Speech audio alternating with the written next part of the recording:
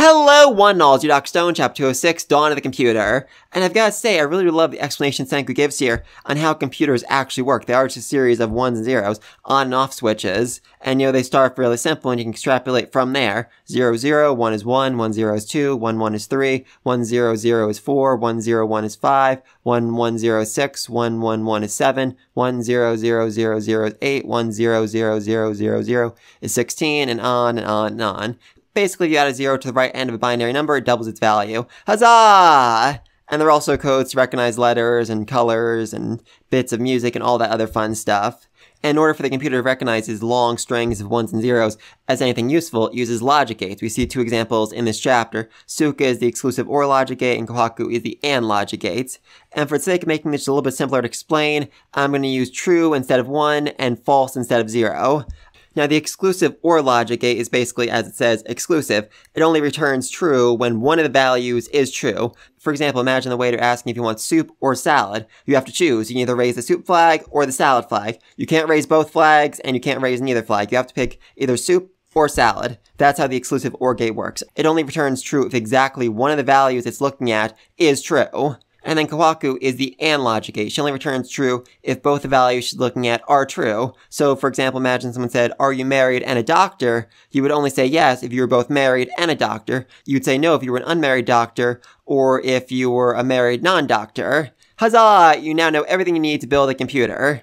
Although you also need a parametron, which, not gonna lie, I have never actually heard about this. I looked it up online. Apparently it was only used in Japan for like a decade, and that was it. So, yeah, no surprise there, no surprise there. But Senku was able to build one of these very, very easily, and thanks to that he's able to actually build a mini calculator, one that can at least calculate up to 2, which, is basically how computers work. If you put 2 of these devices together, you can add up to 4. If you put 4 of these devices together, you can add up to 8, and so on, and so on, and so forth, all the way up to building a computer. And Senku's estimate of needing 200,000 of these parametrons to actually build a working computer, a working NES, that sounds about right. That actually sounds about right. I mean, there are just so many calculations done, and, it took Senku 5 of them just to add up to 2, so that's just gonna get more and more expensive as they keep, making it more and more complicated. And honestly, I'm a bit surprised Senku only needed 200,000 of these things to actually make an NES work, but very, very curious to see what happens with all that. But anyway, back to the chapter. I freaking love this color page we got. Half the team's out in the ocean, having fun, enjoying their time here, while the other half is busy trying to build a computer. Oh, they're both having fun. They're both having fun their own way. And I do love that we get a color page of Sai. You can actually see his hands for the first time. I mean, I assume the crack scars were more black, but his hands look brown, like a brownish red instead. It's very, very cool design. Very excited to see him in the anime eventually, season 4 or 5, whenever that happens. And while they're off doing the rest, that Taiju and the team finally get back to Corn City. Huzzah! In a very Xeno-ish style boat. I mean, seriously, this thing is covered in spikes. Actually, there's a Xeno design, Xeno's logo on the side of it.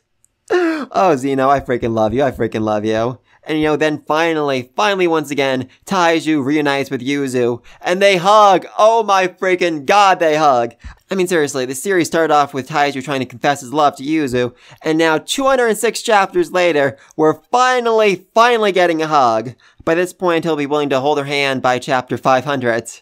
He'll go in for a kiss by chapter 1000, and by chapter 1,000,000, they'll finally be married. Huzzah!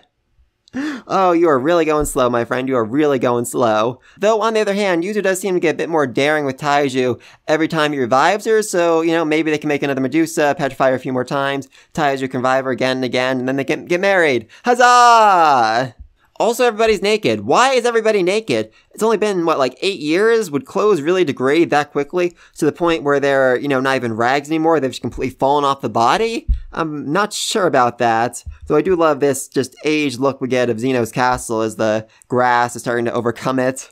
Oh, it's such a nice little detail. I freaking love it. And Joel seems okay. He seems rather okay, despite the fact that his arm was, basically crushed by Brody, crushed into a giant steel vault. I mean, at least like 4 inches of metal crushed his arm to the point where it would have been, basically reduced to dust, and now he's okay.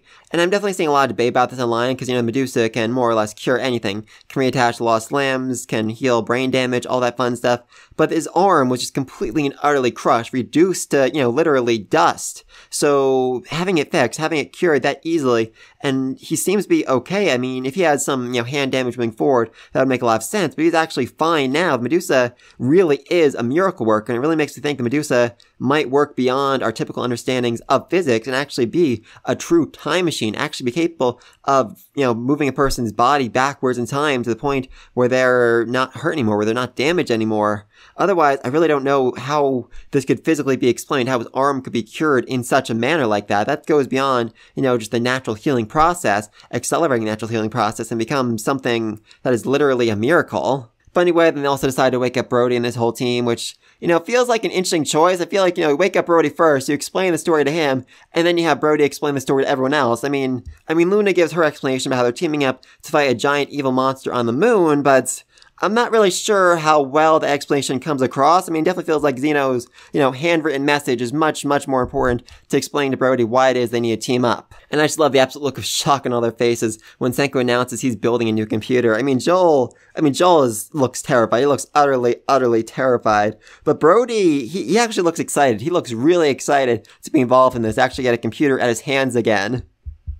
Oh, Brody's really an engineer, and he's just so excited about the prospect of this job. And I do just love it when Senku's trying to explain computers to them with the flags. They all have such a different reaction on their faces as they're working on this. Jen looks honestly a bit embarrassed. Suka is so happy, and Kohaku is more serious than I've ever seen in her entire life. Seriously, she was less serious when she was fighting Stanley. Oh, she does not want to mess this up. She does not want to mess this up. And then we have the Parametron, which, like I said, I've never heard before. Though, from what I've seen people saying online, the one Senku built won't actually work because it's not ferromagnetic, which, yeah, that sounds like a word. That sounds like a real word, I think. But given the fact they're building a computer from scratch, by hand, I'm definitely willing to let that one slide. And then we get to see the diagram for the actual computer, and it's pretty interesting. And we have the outer circuit. We already saw that. That's a mini calculator Senku built this chapter, which, literally brought Sai to tears. Oh, I love that. Which is made of copper, zinc, and wire-resistant condensers.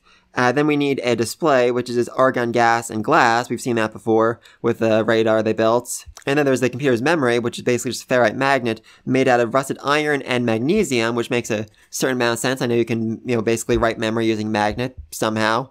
I don't know the specifics of it, but I know it can actually work. The memory cartridges are going to be programmed by Sai, the resident programmer, and that's going to contain the actual data that needs to be run by the computer. The parametrons themselves are going to be built by a factory, which definitely come back to in a second. But there's also going to be apparently a power plant, a power factory, which is going to power the NES to allow them to build a Parametron supercomputer.